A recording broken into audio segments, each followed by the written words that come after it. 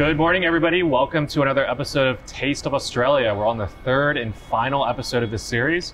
We're very happy to be welcoming our guests here today. Rebecca, she's been a regular on the show. She knows all things Australian. You guys might know already. If you haven't watched it already, check it out. We've had 2 episodes already. One with Chef Chris Donnellan at Stoker, and second, Chef Helly Tong. And of course, today we have Vin. Thank you. What a beautiful restaurant, first off. As you can see, they specialize in seafood, which is what we're talking about today. We've got a great lobster here called crayfish in Australia, Crayfish, I understand. yes. But before we go into that, just quick introductions from you two and we'll get started. Chef, Of course. Chef Vin. Hello, I'm Vin Lee. I've been working at executive chef and co-founder of Ngọc Sương Seafood Bar for around 2 years now. Rebecca, introduction from you as well. Been great to be here with you to see this great creation with My pleasure. wonderful Australian seafood, and how great to be back. So with Austrade, it's our real pleasure to be able to bring Australian products here into Vietnam and to work with suppliers, chefs, importers, distributors to make sure consumers get the best of our products on the table, like today. Great. Well, let's dive into it, Vin.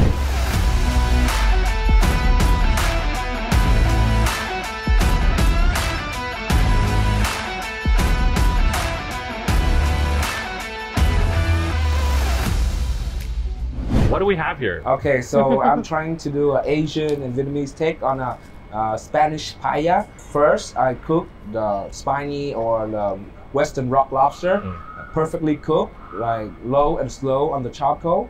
After that, I glaze it with the Vietnamese fish sauce glaze, and I use the head to make the sauce to make the crunchy rice under. And for the stock. Yes, the head. They make great stock. Of course, it's Yeah. very sweet and very juicy from the head, you know, like you need to utilize every part of the lobster. That's what we're trying to do. Never have a food waste, even small chop of this and that. We try to make soup, we try to make stock out of it. Beside that, we have the cauliflower and the raisin that we pickle in the Vietnamese vinegar. Beside that, we have a curry, the crab meat that we marinate with the yuzu kosher from a Japanese ingredient. And finally, some basil to top off to have the freshness, and some spring onion on top. And beside that, we have a crunchy taro too. So it's a dish you can find in a lot of Vietnamese cuisine.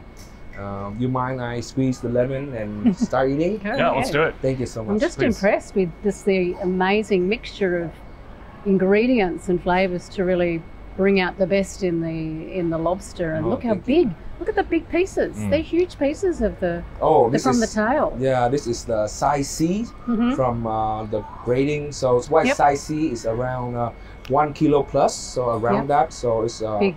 good size for 3 to 4 guests. No, I think you really want to be able to share this with friends, Of Chef. course. Best way to enjoy a delicious meal Thank you. with friends, but also I can see that it would be a wonderful meal for 2 at a very special occasion. You want to cheers to some cheers. Chardonnay from Australia? Yeah. Thanks so much, Cheers, Vin. Chef. Thank you. Yeah. My pleasure. Well, Chef Vin, would love for you to kind of serve Of a couple course, let me portions a here. lady first. You know, Oh. I got a beautiful lady over here. Don't be shy. Yes. Okay, I'll try to scoop everything in. Of course, here's the base. Okay, so that's your And a rice. good chunk Wow, of lobster that's on massive. top, you know, wow. That's And you so know, don't generous. forget the crunchy part of the rice. No, That's my favorite. yeah, thank you. Yes, and for my friend Thanks, Hal Vin. right here. Yeah. And also the colours. Look at the bright red of the lobster tail, and the bright orange and red. You see a and little bit crunchy here. with the So it's one of my favorites. So it's not burned, and we balance with a lot of pickle and acidity, so you can have another bite. Rebecca, yeah. what kind of trends have emerged in recent years that have kind of shown your team and just the market that Australian products are what's really popular these days? Yeah, well, the demand for seafood in Vietnam has really been skyrocketing. I mean, Vietnamese consumers eat on average about 40 kilograms of seafood per person per year, which is a huge amount. And it's growing too. So what that has also shown is that people are also looking for new products. So we've now been getting in the Western rock lobster, the Southern rock lobster and the Eastern rock lobster, 3 different varieties from Australia. And also looking for other species from Australia. So we're now getting in a wide range of abalone, fresh wild abalone, both the black lip, the brown lip, and now the jade tiger, the green, with the stripes. Very unique, all different sizes, all different textures, all different flavours, but all coming fresh from Australia and live, and you can really taste the ocean from the really beautiful, pristine, fresh wild oceans of Australia. And then we're also seeing people looking for different shellfish like oysters. We're getting requests for more crab coming through. So we've had some snow crab coming in from the deep sea waters of New South Wales and Tasmania, but now we're getting in some mud crab as well, and more finfish. So people are asking for more salmon because it's such a important wild card and and also now getting in some kingfish. And some Patagonian toothfish. So the actual diversity is really growing, and we're just so proud to be able to bring this to the table, because it is premium product, but it is really, the trend is very much around knowing that it's fresh or it's been really well handled. So the Australian products have got a real quality assurance to the way they're presented, and you can see the supply chain, that there's food safety on every step, because it's a really perishable, very, very high value product. And Vin, from the restaurant side, what kind of types of seafood? I mean, Vietnamese people need no introduction to seafood. But with that said, what's trending nowadays? What are people ordering? Like the Vietnamese people have always been a big seafood eater, because from north to south, we are always next to the sea. And every day, and secondly, is like the people now, they really like to eat seafood due to the health issue. It's better for your blood, it's better for your organ. Otherwise, like, what's the trend now? I see people eat a lot of lobster. The lobster from Nha Trang is the same family here, and a lot of fishes. We have big tuna from Nha Trang Part 2. Beside that, there aren't really a lot of like special species, especially like there's only few that they do like the spear fishing, but you don't get that commercially. You have to know fishermen, and it's not a consistent product too. Beside that, it's great that a lot of seafood from Australia is coming over. So the Vietnamese people and all the people who have a great admiration for seafood can have other choices. And in different water, there's different quality of seafood. As for example, like the oyster in Australia tastes different than here, or even US or Europe. Each sea, there's a different pH and the different coldness of the water. The different nutrients in the water too. Yes. So it deliver different taste. I mean, everything is good though, but like how you wanna go for it, and what are you looking for, and what you want to cook with it. I think also how, because we're so close, Australia being a neighbouring country, we share waters, and well, in the Asia Pacific area, and it's much quicker to get to market. So the actual supply chain, the links in the chain are shorter. So, and also the time getting it to market. If chef needs something on the next flight, you can get it within the next 48 hours, 72 hours, and plan ahead for demand, and know that he can get supply in quickly. And that's really important too when you're dealing with particularly live product, when it has to be handled so carefully. So what we're doing with the live products is ensuring that we use the Australian Seafood Quality Index, which measures the cold chain with the temperature of the creatures when they're transported from every step and then into the water here. They're put back into tanks with exactly the same pH and the same nutrient balance as what we have in their natural waters in Australia, to maintain quality and the freshness of the live product. So, well, two-part question. What are we having today? But also, why are we choosing this wine? Of course. So, in Australia, or maybe Australia and the south part, so we have very good Sauvignon Blanc and Chardonnay. There's a lot of richness in the rice. There's a lot of sauce and seafoods. I want to introduce a Chardonnay, so it's more acidity to balance up all the food right here. So you get a quick mouthwash and go back digging for more. So that's why I choose a good Chardonnay. Historically, Vietnamese need no introduction to seafood, but how about wine? Because wine is fairly, not the most common. It's getting really big in Vietnam now, but in the past it hasn't. So what have you seen in regards to Vietnamese people enjoying seafood with wine? Is that a new trend, and what are you seeing with that as well? For all the young people, they are fast trend catcher.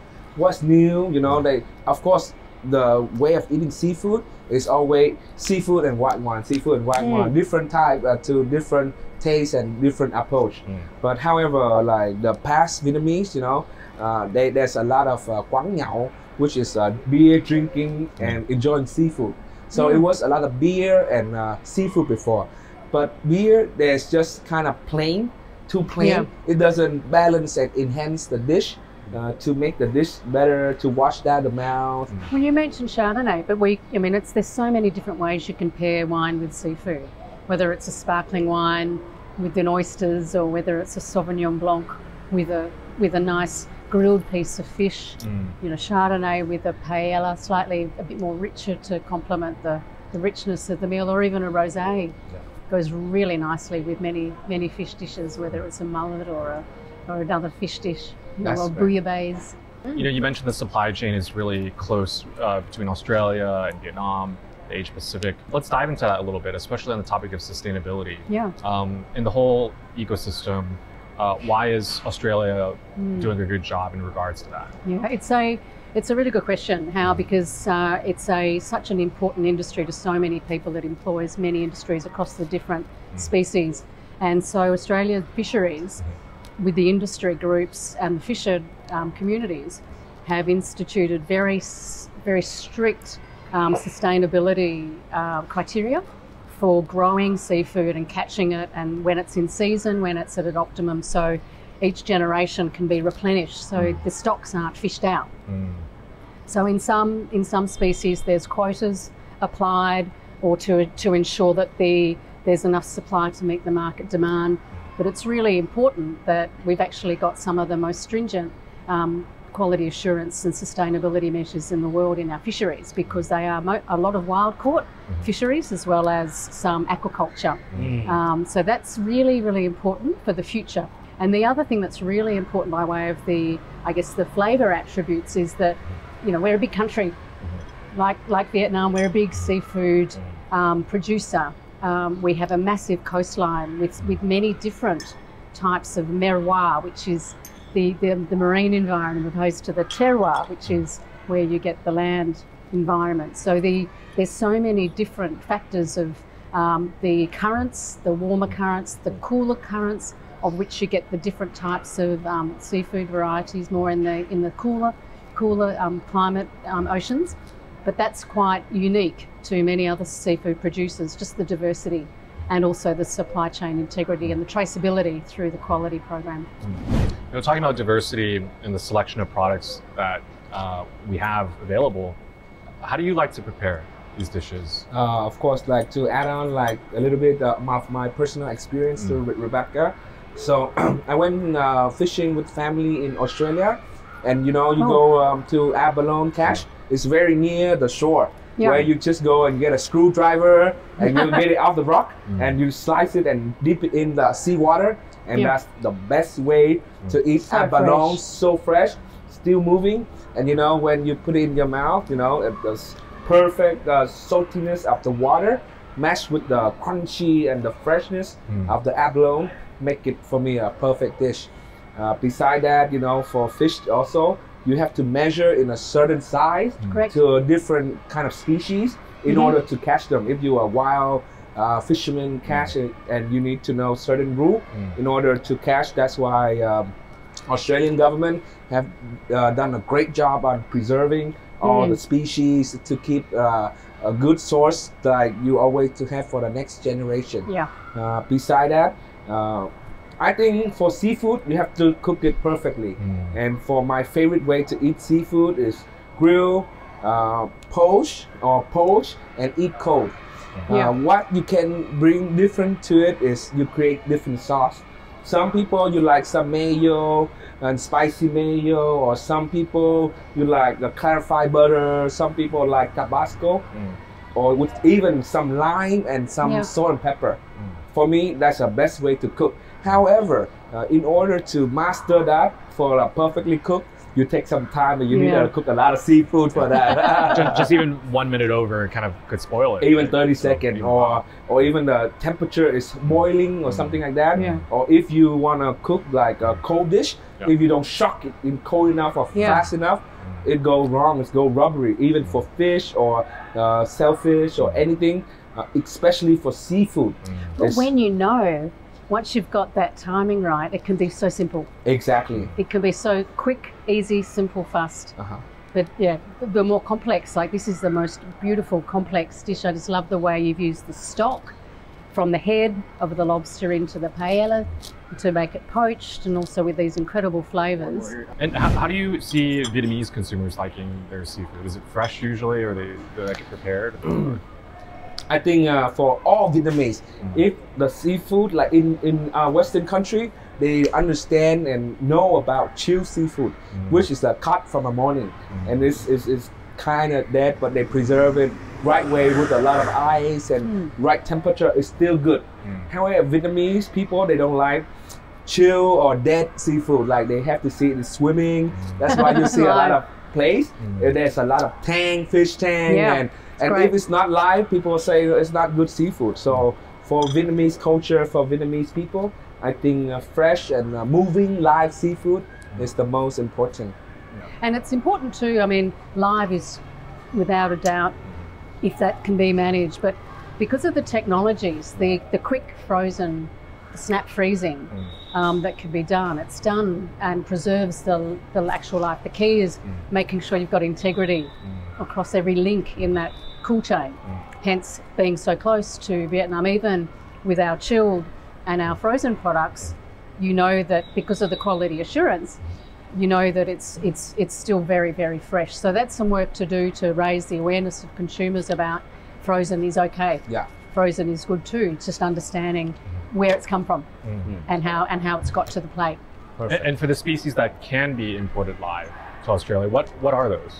Into Vietnam, well, definitely the number of species of the rock lobster, the 3 species, and then a number of species of oysters, as well as the abalone, the 3 different species of the wild abalone, and then we've also got different types of crab, and then we're looking to bring in some more crustaceans and also other fish. Just before this, Vin was mentioning the number of suppliers, maybe about, let's say 5 years ago, or when this place opened 3 years ago. Not too many people offered Australian seafood. 2 or 3. Yeah. And now it's just exploding. I think Australian seafood is something new now, and something the market really like. I really like the Tasmanian big crab. The snow crab. Exactly. I think they say the big crab. They say king crab is the best, but for me, I like that more. Okay. Yeah. And Rebecca, why should more importers take a look at bringing Australian products? Well, the Australian suppliers are looking at Vietnam. We have been exporting Australian seafood products globally for many, many, many years. Very experienced. The sector are very experienced in export. And so looking to grow the demand here with our partners. And so we have fabulous relationships with a number of importers and distributors, and those who are already servicing both the HoReCa, the hospitality and hotel restaurant trade, as well as the retail trade. So we're happy to talk to any other importers looking to source from Australia. We're looking to invite industry to Australia to experience and working with the producers. Well, guys, that kind of wraps up today's episode of Taste of Australia. It's our 3rd and final episode. Just to recap, if you haven't tuned in for the other 2 episodes already, check them out. The first with Chris Donnellan over at Stoker, talking about Australian meats, specifically beef. We had our 2nd episode with Chef Helly Tong. I like to call her chef. She's not really chef at home, specializing in dairy and fruits. And of course today, Chef Vin talking about seafood, especially this beautiful plate of lobster that he prepared for us. Thank you so much. Thank you so much, Vin. And for those tuning in, don't forget we have the Taste of Australia promotion going on all month long and into June as well. At your local retailers, at your local restaurant, including Opzone. Check it out. Thank you so much, Rebecca. Thank you, Chef Vin. And we'll see you guys next time. Thank you. It's my pleasure to have a great... Thank you very much. Yes, thank you. Thank you, Hal.